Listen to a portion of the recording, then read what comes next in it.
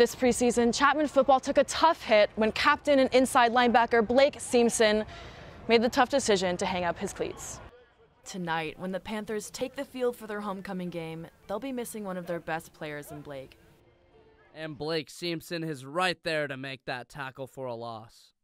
He wasn't just a hard-hitting run defender and cerebral guy. He led his boys into battle with a smile.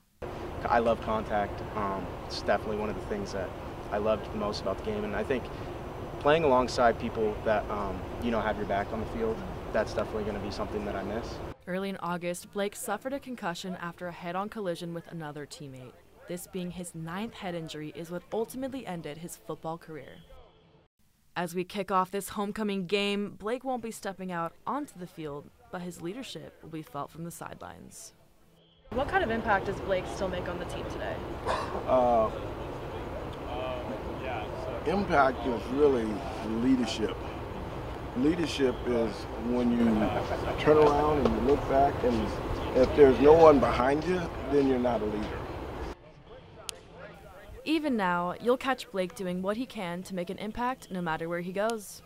You gotta eat every day. Wake up and eat, baby. I'm someone who appreciates life every time I wake up, and I just see every day as a new outlook to positively affect someone, and I'm still out here. Now that Blake is stepping into the next part of his life, we'll get to see where his positive outlook takes him next. Enjoy the homecoming football game. This has been Sophie Boble reporting for CSPN.